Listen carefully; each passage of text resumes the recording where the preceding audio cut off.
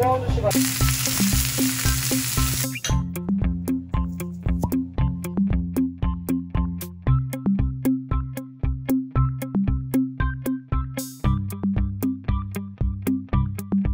찍었어.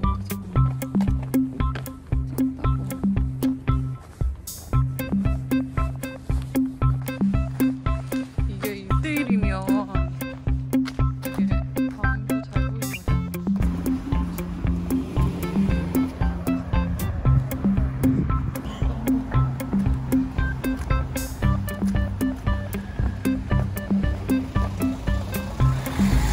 사람이 많으니까 노란색.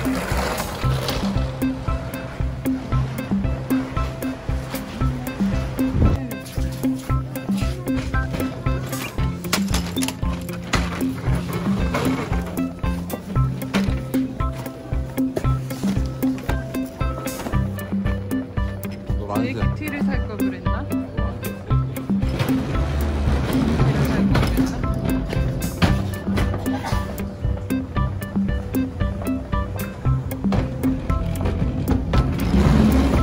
무지개 말 나타나고 그럼 한국말하고.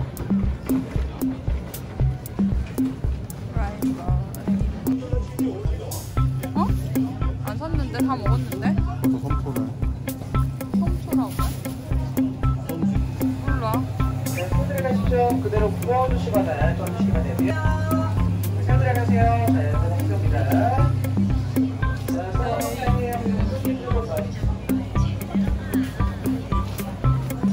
누군가랑 사면 괜찮을 것 같은데? 어. 근데 자기는 속에 핏물 나오는 거 안 먹잖아.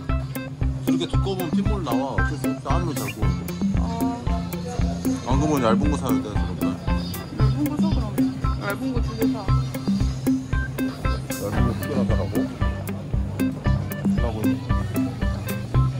이게 찌르더라고 저번에.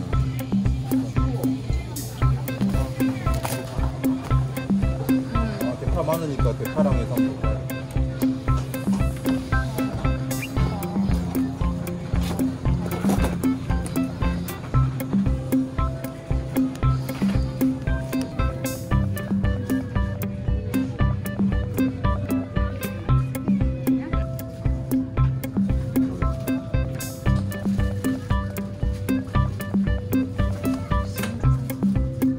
어디 거야? 이탈리아 거야? 이탈리아 거네. 라벨이 예쁘네. 뭐 있었어? 봤어. 안 깨. 치즈. 이거 그 알리오 올리오 할 때 이거 넣어서 먹으면 맛있어. 아레나 이거 살 거야. 가지고 줘. 어? 오이도 살래. 나 비빔국수 해 먹을래. 추천 오이 사면 되지.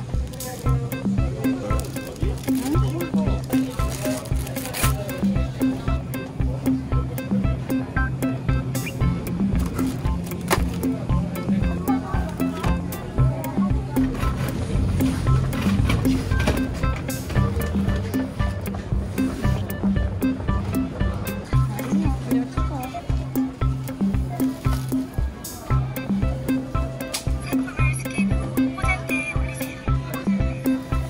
그거 뭐냐 저기 그거 다 되나?